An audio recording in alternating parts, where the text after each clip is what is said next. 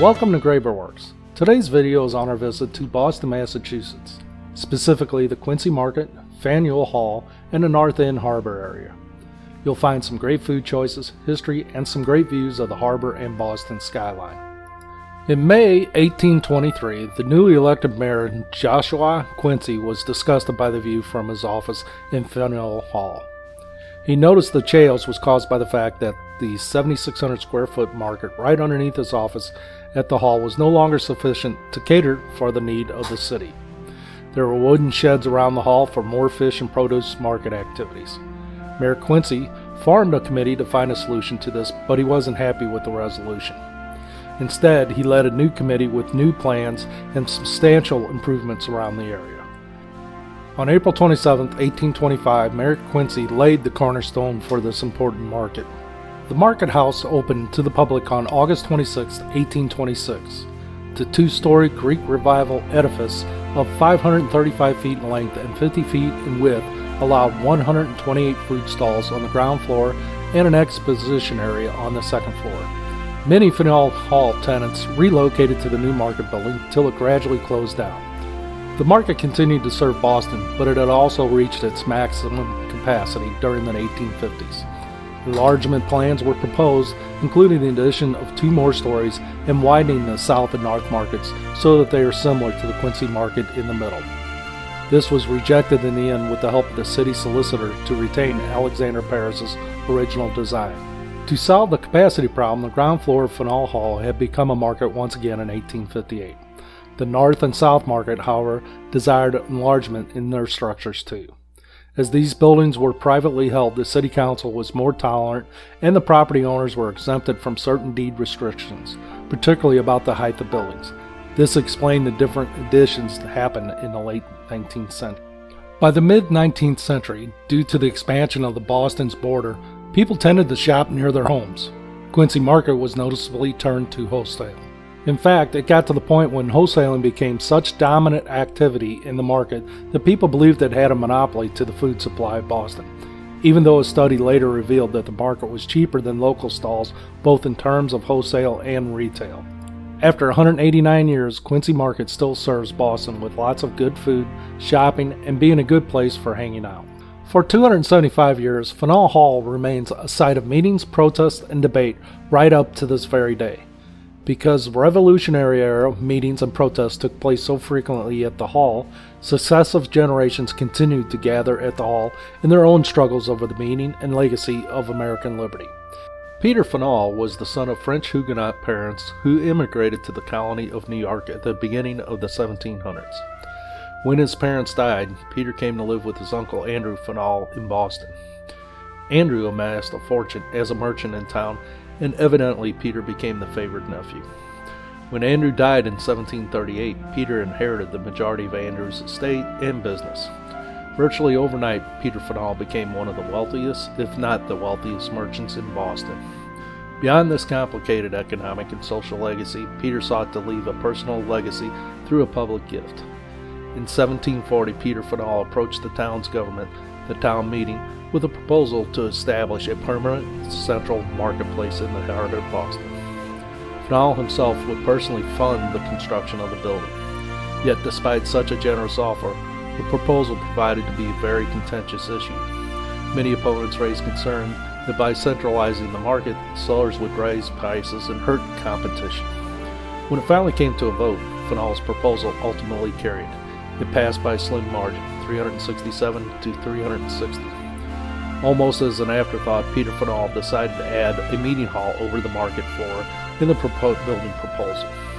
Construction completed in 1742. Faneuil's Hall quickly became an invaluable part of Boston's civic and social life. Indeed, when a fire gutted the interior of the building in 1761, the town leaders quickly put together a series of lotteries where the proceeds funded a reconstruction and rehabilitation of Peter Faneuil's gift. The hall reopened in 1763. Its opening coincided with the end of the French and Indian War and the beginning of the controversial financial policies from the mother country of Great Britain. The Stamp Act of 1765, for example, directly taxed the British American colonists.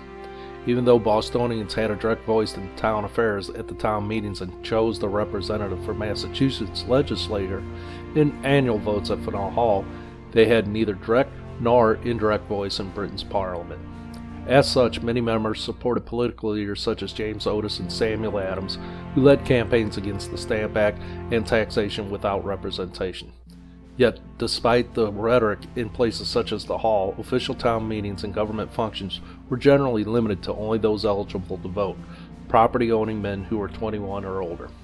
Nonetheless, as tensions of the Revolutionary period grew more intense through the events of the Boston Massacre and the Boston Tea Party, the meetings in Faneuil Hall began to transform into meetings of the body. Some of the most intense meetings, such as those leading up to the Boston Tea Party, so overwhelmed the capacity of the hall that the meetings had to be moved to the Old South Meeting House. By 1805, the town decided to expand the building. Undertaken by Boston architect Charles Bulfinch, the hall reopened in 1806 to the dimension it is now today. As Boston continues to grow in the 1800s, though, the direct voter system of a town meeting grew increasingly unwieldy. In 1822, a final town meeting approved a motion to recharter Boston as a city with the mayor and alderman board. The city eventually established a separate city hall and moved offices and most of the functions out of Faneuil Hall. Yet, because of its space and history, the city retained ownership of Faneuil Hall as a public event and meeting space. In the 19th century, the Hall's memory as the cradle of liberty of the Revolution drew political and social activists, both locally and nationally, to continue what the founding generation started.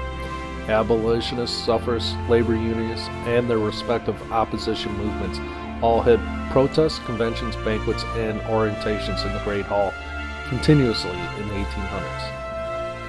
Despite political resistance and sometimes outright street violence, abolitionists began to rebrand the hall as a vital local and national stage for resisting the institution of slavery.